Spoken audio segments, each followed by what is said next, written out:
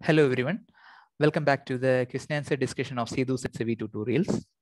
So today's question is, which of the following drug is a non-catecholamine? Which of the following drug is a non-catecholamine? A choice, adrenaline.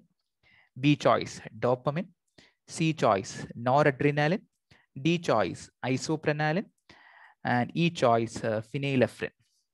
So before coming to the correct choice, if you look at the choice, all these drugs, adrenaline, dopamine, noradrenaline, isoprenaline, phenylephrine, they belongs to adrenergic drug. All these drugs belongs to adrenergic drug category. Adrenergic drugs are also known as sympathomimetic drugs.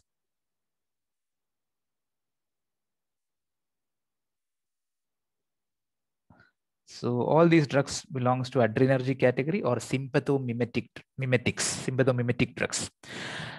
Now, we know that adrenergic drugs can be classified into two categories based on its chemistry. So the one category is called as catecholamines.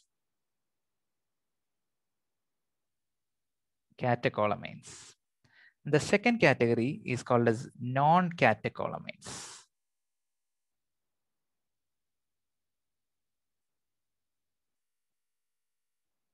And now, what is the difference between catecholamines and non-catecholamines? As the name indicates, these catecholamines contain a structure called as catechol.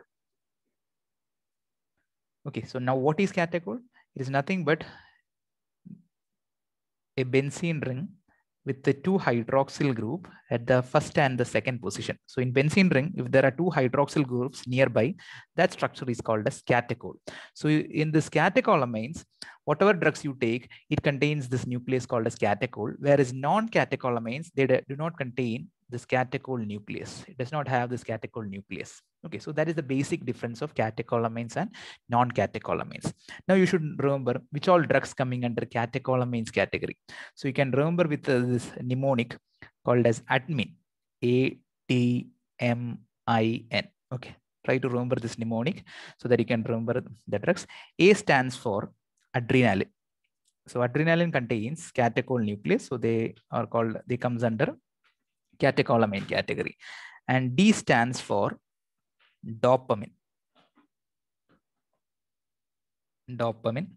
Apart from dopamine, the other there are some other drugs starting with D, that is dobutamine, that also contain catechol nucleus. Dobutamine, then dopexamine, D-O-P-E-X-A-M-A, dopexamine. It also contains a catechol nucleus. One more drug starting with the D, dipivefrin, D-I-P-I-V-E-F-R-I-N, dipivefrin. Okay, basically it's a prodrug of adrenaline. So all these drugs, starting with the D, dopamine, dobutamine, dopexamine, and dipivefrin, contains catechol nucleus. Now M belongs to methyl dopa. Methyl dopa also contains catechol nucleus. I stands for isoprenaline.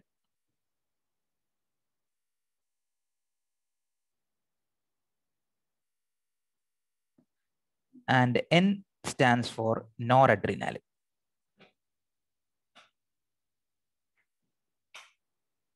So try to remember this mnemonic: admin, adrenaline, dopamine, dobutamine, dopexamine, dipivefrin.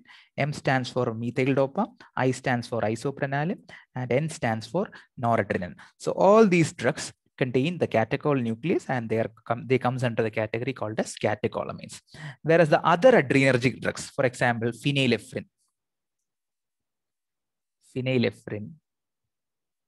amphetamine, hydroxyamphetamine, ephedrine, also pseudoephedrine, then xylometazoline,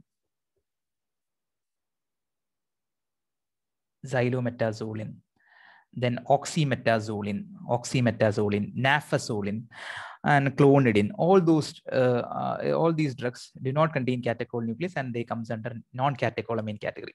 So better you remember the drugs coming under catecholamine category, and the other drugs, all other drugs other than these drugs will be coming under non-catecholamine category. Okay, so now if you look at the choice, adrenaline, dopamine, noradrenaline, isoprene, all these drugs are contain catechol nucleus, so they comes under catecholamines. Whereas phenylephrine is not coming under this mnemonic ADMIN, so you can straight away go with the answer. Answer is phenylephrine. This is a non-catecholamine. Okay, so hope you understood this discussion session, and thanks for supporting us. And if you're watching it for the first time, please do subscribe to our channel and click the bell icon for our daily updates.